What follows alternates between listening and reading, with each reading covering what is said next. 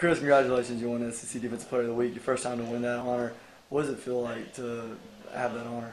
It feels awesome. I just go out there to try to play my best every game and just try to get to the ball. Not really worried about all the stats and stuff. Just playing to win the football game, and whatever comes after that just comes. There's no question you've been on a hot streak lately. You have back-to-back double-digit tackle games. What are you doing to just make sure that momentum doesn't stop and you can just keep getting in on every play? Just fly around. Just try to go out there and have fun. When you go out there and think too much and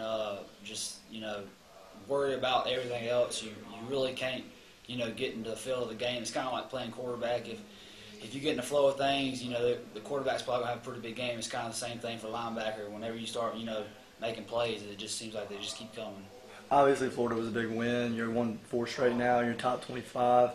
What are you doing to make sure you don't overlook this non-conference opponent in UAB? Well, they're a pretty good football team. There's no doubt about it. They've won some pretty big games.